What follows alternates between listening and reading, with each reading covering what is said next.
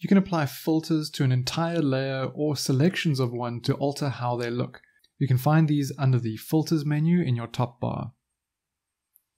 Gaussian blur will let you soften the edges and details of an area. Increasing the radius will add more blur to the image. The hue, saturation, and brightness filter will let you adjust the color characteristics of the layer. You can either move the sliders from side to side, or you can input a specific value in these boxes.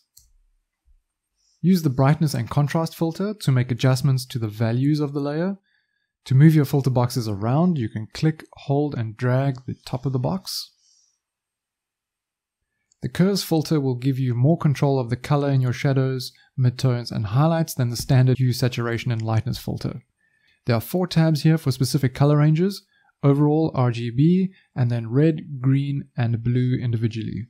While on RGB, you'll be adjusting how light or dark your image is. You can drag either of these 2 points around from left to right or up and down, or create new points in the graph simply by clicking on it and then dragging that point.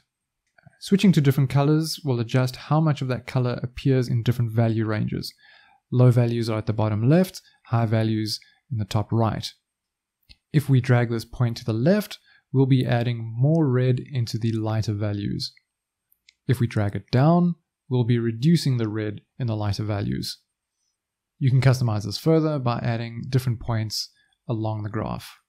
When you are done with your adjustments, hit save to accept them and close the filters window. It might be a good idea to duplicate your layer first before applying any filters. If you're happy with the outcome, you can either merge the layer down or hide the original layer in case you want to revert back to it later.